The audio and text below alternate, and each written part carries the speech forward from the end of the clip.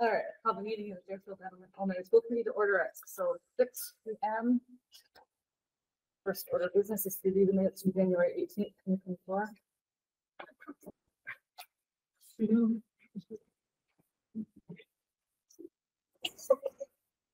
Make a motion minutes of Thursday, January 18th, 2024. Thank you. I wasn't here. All right. There's no conversation. All in favor of approving minutes? Financial statements and warrants. So 14 warrants totaling $154,114.56 were signed since the last meeting. I emailed you the expense reports. I'm happy to take questions. You should be aware of any major account overages or savings at this point, and the budget really didn't change a whole lot. If you look at the bottom line, it was very minimal change from last month to this month. So let me know if you have questions. Otherwise, that's all I have for FY24. More to come later. Yes.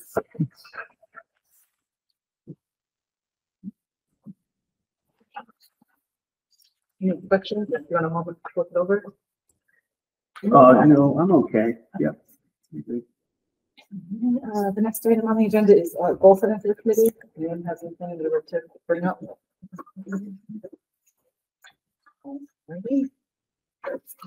Moving right along. Principals report. Sure. I just have a couple light and fun things to share. We celebrated the 100th day of school with lots of activities and creating manipulative towers. I sent you guys some pictures of that so you can kind of see what it looked like. Door decorating, we just announced winners this week, and I don't even know how we're going to outdo some of the doors that we had this week. I sent you a couple of pictures so you could see, like, the lion is amazing. We had windmills, like working windmills up. There was a town of Deerfield, a Lorax, the Snook superheroes. Just a shout out to anybody sitting in the back over here. So that was a fun event that brought the whole school together. And then on a different note, we had some school-wide data meetings, but I'll let you read about that. Thank you. Any questions on that? All right, next up, we have public comment. This is a well-attended meeting. Right. Any public comment? All right. Did you have comment? Nope, just waving. Oh, I know.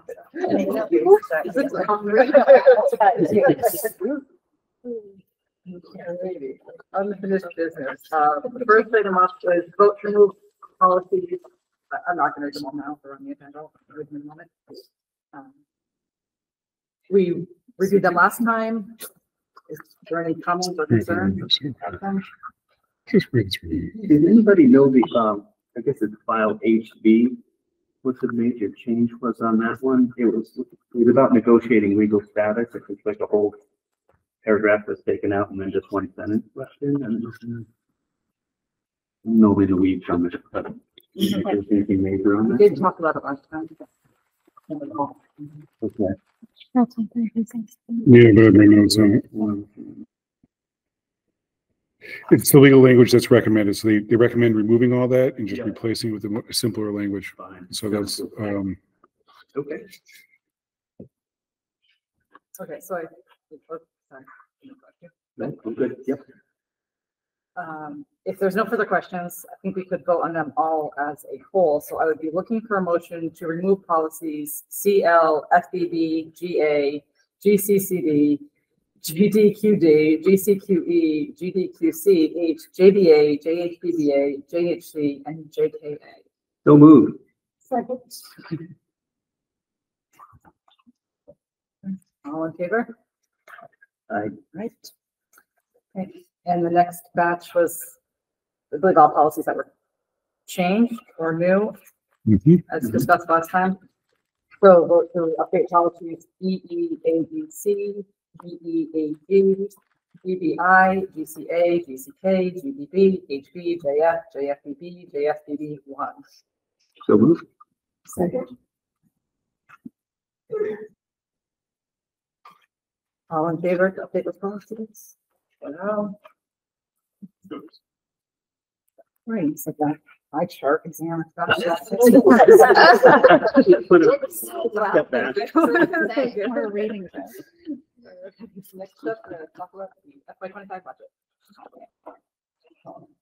Share your screen. I did give you paper copies if anyone wants. So this is slightly different. Did it not share? I can't share. An error has it.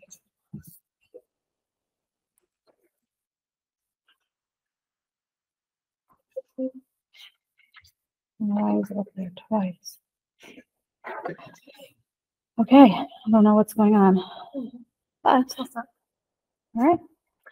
So I did give you paper copies. I'm going to move pretty quickly because there's not a whole lot of change since the last meeting. I will point out the minor changes because the budget is slightly higher than we talked about last time. But we are in good shape overall. We're going to jump right into looking at what level services is. You can see on here the wage increases, the non-wage increases, and then the adjustment for ESSER. Those funds I put back into the budget at the starting point in case we don't have them in the new year. So there was an adjustment there for the ESSER grant. This is slightly higher because I added in a few $1,000s for an adjustment for the transportation line because our contract is out for bid. We are expecting that to be up.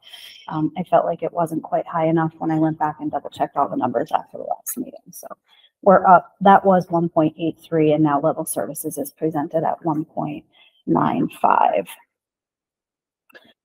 Next is new requests and initiatives. So this is related to field trips, equity and access to provide adequate funding to support our families who need aid to send their students on trips, and also to provide proper busing. Deerfield has students with the most needs for specialized transportation out of all of the elementary schools. So we need to make sure that we have proper transportation for kids who are in wheelchairs, for example, so that they can attend trips. So that is the largest chunk of this increase. I want to say that that is at least 10,000, if not 12,000 for that portion. And transportation costs are just through the roof across the state. So made an adjustment there. Curriculum consumables is for items related to our new curriculum, and then other supplies and materials primarily related to increased costs and inflation.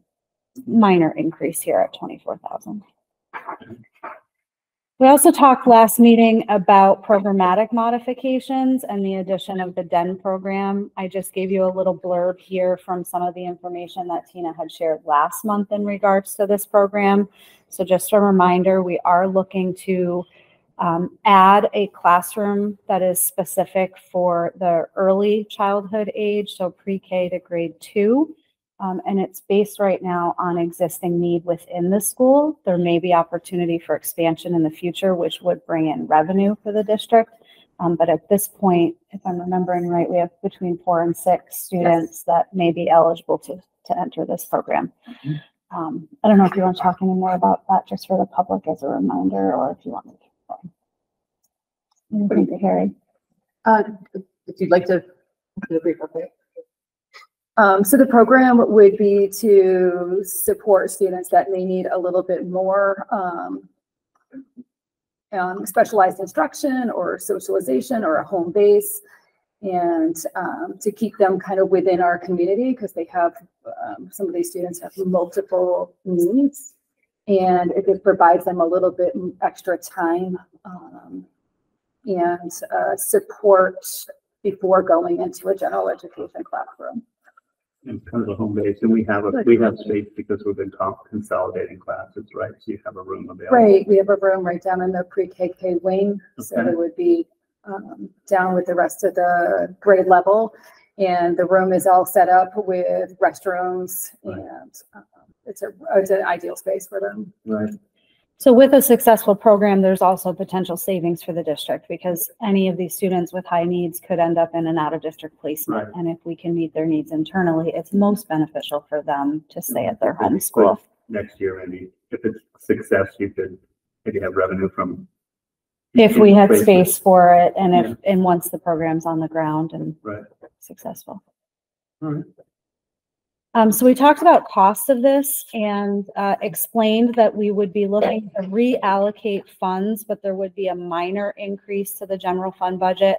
Last we had talked, it was about $7,300 that I said we were going to need to fund this. When I went back into the budget and put in actual IA lines of where I thought people would be on column and step, felt like we needed to be a little bit more generous in what the wage base would be, especially we're talking about a specialized program. Right. So that's why you're seeing a little bit more of an increase over last month when we met. But it's minimal funds to talk about adding a Right. program that would have a significant positive impact, not only on students, but on families in our district. We feel administratively it's a really smart decision given the changes that we're looking to put into place based on enrollment.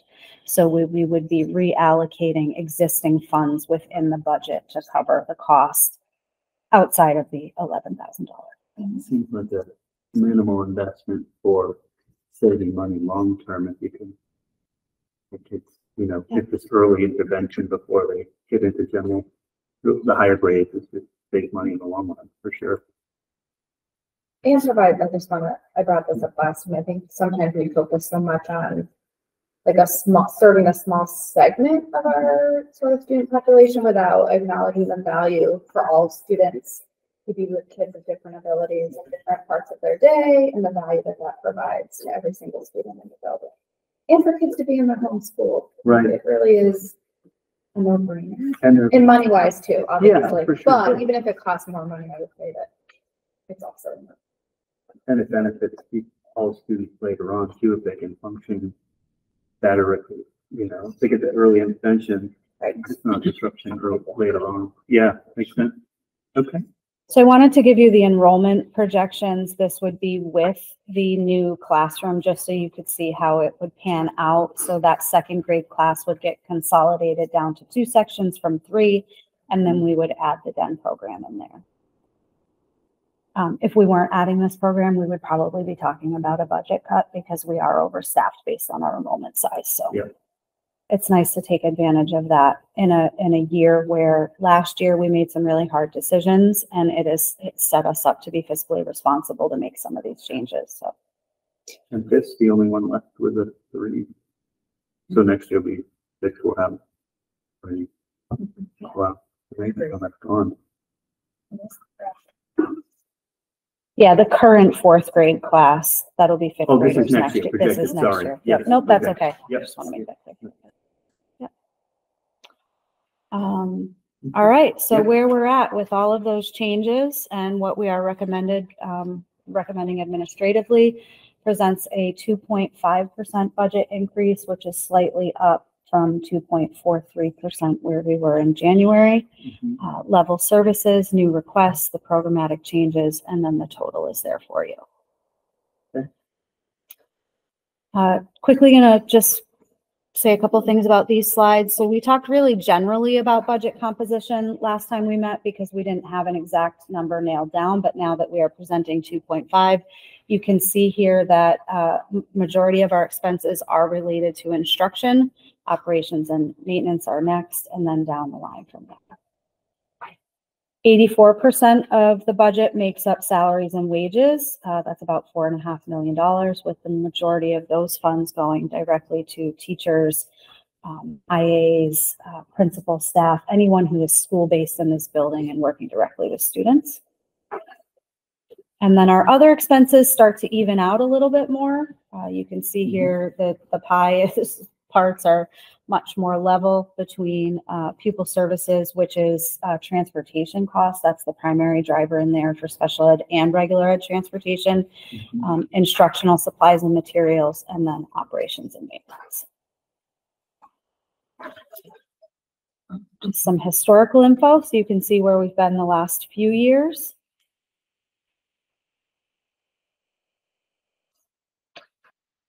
And then revolving funds and grants. So we do use other funding sources. The list is in this chart here on page 12. It's just over 700,000 that we use to help supplement the budget. The line item in here for ESSER, while I talked about adding that back in at the beginning, Deerfield has about $100,000 in separation costs for sick buyback retirements on the teacher contract next year. We budget $30,000 annually Right. because this school typically has at least one retirement a year. We're going to use the available ESSER money to fund the difference so that that doesn't have to go on budget and we don't have to seek another funding source from the town. Those funds will go away come September. Yep. And then the other items in there, the revolving funds and the grant, those are pretty typical. There's inflation for salaries and wages based on COLA and step changes. And The then, school go lunch, ahead. is that revenue from the state? Yes. Right, because they're Yeah. paying for school lunch. So we're federally funded and state funded. Oh, okay. So everyone who qualifies for free and reduced lunch still, because we ask families to still complete applications, that funding comes from the federal budget, and then the state makes up the difference. And so we don't charge at all. So, because we did have, I mean, I remember last time we were here, we were way in the hole, and then we did really good. We brought a director in, and like all the schools really did good with their lunch program, but that all gone away now. Yeah, I think we're going to start to see things get more tightened up. The state is using funding from the millionaire's tax to fund universal meals. I see. They're also pushing federally for there to be changes in the calculation of who qualifies for free and reduced, which could be a positive thing. But ultimately, they're trying to get it more funded federally so that they can save money from the state budget. But they would have to change legislation in order to reverse this, which I personally think is going to be really difficult for them to do. Sure. Right, and also they were also talking about there may not be enough money coming from the Millionaires Fund to fund this year, so there might be a revenue shortage, and they don't know how they're going to address that yet. There's a lot of stuff. The state's kind of taking a turn financially. And also all the money that was coming to the millionaires tax to offset schools and help support schools has gone to the lunch program. So it's kind of a, where there was a lot of pushing from educators and whatnot for the millionaires tax to help public education. While it's important that students get fed, that money is now being dried up going in that direction. So that wasn't what people who were really proactive to make that thing happen weren't thinking that was what's going to happen. Some may be happy, but I'm just kind of saying, because we went to a taxpayers meeting where they kind of laid out a nonpartisan view, but where things are at. So Okay. All right, so the next page here shows you what our total budget is, including those supplemental funds, and that's with a 2.5% general fund increase. So you can see the total operations of the school cost us just over $6 million. There's a lot of info that I didn't go over that we went into great detail about last time. Like I didn't talk about the COLA percentage or the average step increase or those things. So if you have questions, let me know. We can go back and go over things. We just went so in depth last month that I wanted to give you a bit of an overview here, but I'm certainly not trying to cut the conversation short. And if you have questions, I'm happy to go over it. So next steps in our process is to decide if we want to move forward with the 2.5% to public hearing. We would need a vote on that to move that ahead. The public hearing is scheduled for March 6th, and then the vote to adopt the budget would be on March 26th, and April 29th is the annual town meeting. I feel like we're in a really positive spot. We made really difficult financial decisions last year that impacted our community, would impact what the school looks like long term. We had really thoughtful conversations that allowed us to be in a really positive position this year, particularly considering we're talking about adding program that's going to be of such significant benefit to our community. And then we still have a couple of capital things, floors, HVAC, or AC and that kind of thing. Yeah, there's a couple of other things too, surveillance system and phone replacement that we're looking at funding internally. Okay. With savings from other expense lines and or school choice. Have we looked at voice over IP at all for the phones? I don't know what the new system is. I don't either, actually. Because there was something where we lease the stuff and we don't have to buy it all. I think my day job is looking at new phones, I think somewhere. And I forget where it was. Somebody was talking about it. And they're like, oh, no, we're going to do, town hall, I think. Oh, okay. We need a new phone system as well. Instead of buying it, we were gonna leak it through a voice over IP thing, but I don't know. So the systems that the elementary schools have been upgrading to is the same that Frontier went Okay. on So to you've a had couple good success years. with it? Yeah, we Great. have, yep.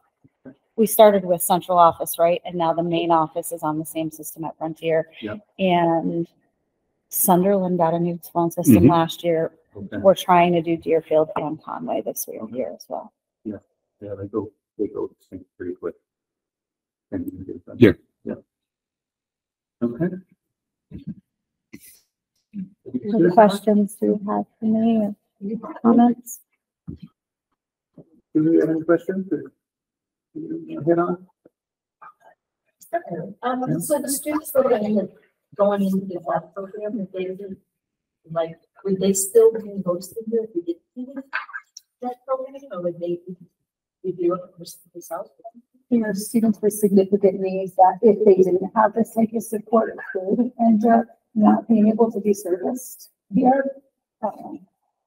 If that answers your question. Because I know. The other question is probably too broad for this group, but is there any discussion of region? Yes. Let's school committee meetings. There's no discussion right now. Free to say, like, no, we can't talk about this. It wasn't I'd love like it. or something. I'd love it because I do this 5 times a month. Yep. But Especially for dropping enrollment, because we're down to essentially 2 per grade. Yeah. Something like you said is down to 1. right. The issue, so there's a couple of major issues. That one of the biggest ones is healthcare. The towns pay a different amount of healthcare in each of their towns, and it costs hundreds of thousands of dollars if we were all come together. So that initial cost burden has been kind of a showstopper from the beginning. The second one is then loss of local control. Perceived local control is how I would say it, but Yeah. Because we regionalize a lot so We're used far. to it Right. at Frontier, We so are, there and we're would be a used to cost. it. right. So, but those are the. But we did a what was it? I was a principal when we did it. We did a regionalization committee where we did a study of that, and the big block was healthcare. By looking at Mary, because you were on that committee. Did we have to pair teacher pay at Frontier and here if we were regional? Well, But it's so there's still two different. Separate. So you can look at different ways. So you want to do K-12 regional, Gotcha. you know what I mean? Or just Which would mean you'd have to bring 38 contract to the Frontier contract, and Right. healthcare alone on that Yeah. would take an influx of outside money to make it happen. Yeah. So if the state would somehow not just do a one-time payment, would do a longer-term payment for towns to help towns Yeah. out. But then we started talking about whether or not just do the 4 towns, do a Right. pre-K to 6, and then 7 to 12. I think that's something that could be probably brought back to the table. Yeah. But again, is getting healthcare Okay. is the big. But I think it's worth. There's some state funding, right? For them. They give you money to investigate and then pay for the legal and pay for that kind of stuff. And we got a grant for like 25,000 a few years back to do the study and that kind of thing. But there has to be. The question is what motivates the towns to do it. You know what I mean? What motivates, and many times you'll see towns that will do it. It has to do with new building. You know what I mean? Like, so, Yeah. you lost a building or that kind of stuff, or enrollment is so low that the town's going bankrupt on the school. Right now, we don't have that kind of problem. We can foresee it down the road, but, I think what you brought up is the concern of consolidation. Nobody wants to lose if you look at the ones that, you look at as Whately or Conway, those towns they're not going to let go of their elementary schools. It's their meeting house. And I was on the regionalization committee when I was living in Pelham, for Pelham and Amherst, and they were talking about, Pelham's only a mile or 2 away from an Amherst elementary school, but that town was not going to give up their elementary school. You know what I mean? So it's also looking at that. There has to be something that motivates the average person to say, yeah, I'd give up my local school to become something else. And so, yeah, there's the nutshell of the. No, good conversation to have. Long time. Yep. Good. So before we take a vote, so are we cross feelings? Are we, No, we're voting to propose to have it. You're voting to move this number to public hearing. Okay, the thing about public hearing is you can't raise the budget number after public hearing without having another public hearing. Okay, and you have to have 2 weeks in order to have a public hearing posted. So just kind of tell you kind of the rules on that. So sometimes people will put a higher number at public hearing and then lower it afterwards. This budget is very calm. As it feels like we're moving smoothly through because you have a very smooth budget here. There's not a whole lot of ripples in it. We have other budgets where we're coming in at a higher number and we have to have conversations with the finance and select board committees about how we're going to move stuff around in some of the other 4 towns in their elementary schools. So when I say we just know what the difference it looks like in the sense of that. So so you're just voting to move this budget forward after you hear a discussion from the public hearing, which again, because it's such a calm budget, you may not even hear anything. This could be sailing all the way through. And then we do an official vote at the next meeting. And all those dates you can change. Let's say you get to another meeting and there's fireworks and that kind of stuff, and you want to have more meetings to plan that stuff, but we just kind of spell it all out. But the only thing, the public hearing has to be that date and that time because we just put it in the paper already. yeah. So make a motion to move forward with a public hearing for the 2025 budget At 2.5%. at 2.5%, yes. And the date is March 6th.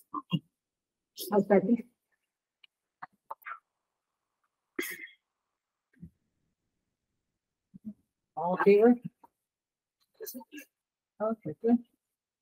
All right. Thank you, Thanks. Shelley. Sure. All the work. Okay. Okay.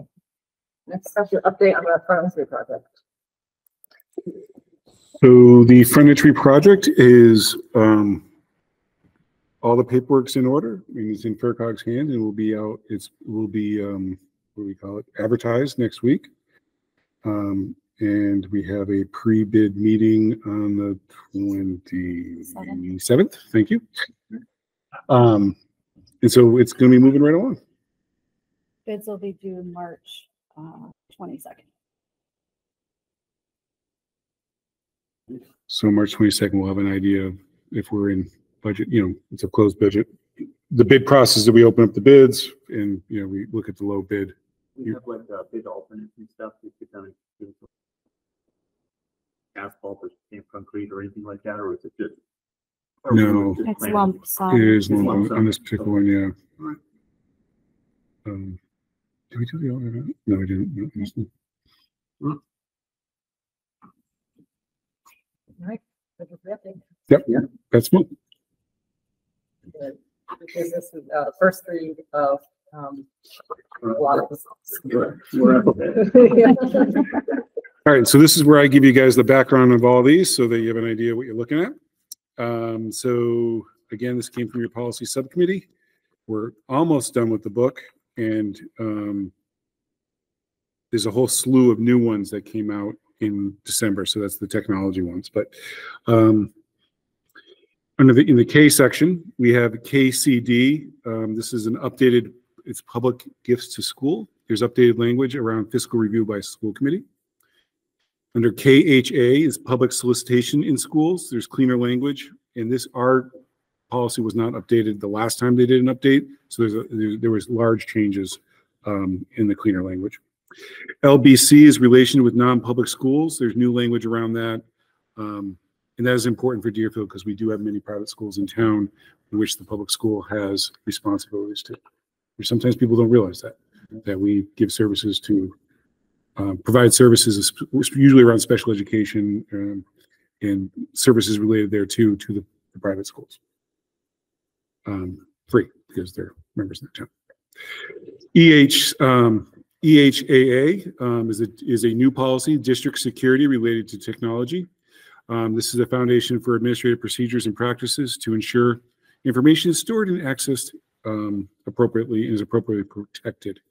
All these things we are doing, but you need to have a policy to be telling us being the administration and the IT department to be doing it. So that's so it's not like right now we do have processes and we are protecting our information and that kind of stuff, but the policy basically protects the district legally that you have a policy telling us to do that. So if you're like, I hope we're doing this, I'm like, we are. GBEE is personal use of technology. This outlines responsibility of district personnel in their use of technology. JICJ is student use of technology. Policy outlines the division's responsibility of student use of technology. And of course, we already have that in our handbooks and acceptable use policies and that kind of thing. KCD is community use of digital resources. This policy recognizes that digital resources, most notably public Wi-Fi, are now a common public resource of schools and outlines the appropriate considerations you should have in a policy, in your procedures.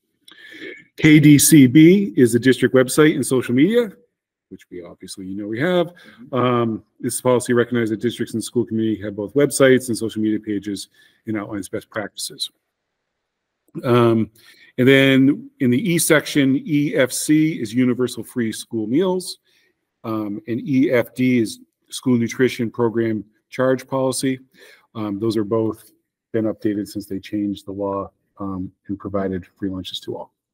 So I think you can remember about 8 months ago, I said we didn't touch that one because they go, they're going to change it. And they did. And they did. Because there's a new law. And then we're removing KC. Oh, and then you're removing K. I've done this at every meeting. I tell you, I've done it at every meeting, and I haven't learned my lesson.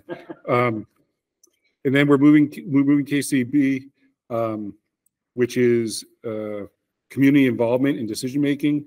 It was recommended by MASC to remove it, as the ability for the community to give input is elsewhere in many other policies. So it's the first read. So if you have questions and stuff, you can shoot me emails or bring it to the next meeting. Let me know what you think. Thank you. Reports. Sharon report, collaborative report. I emailed out last week. Yep. Nice, shorter executive summary. Easy to read. Yep. Superintendent's report. Cool. Budget. Budget and bids. Good.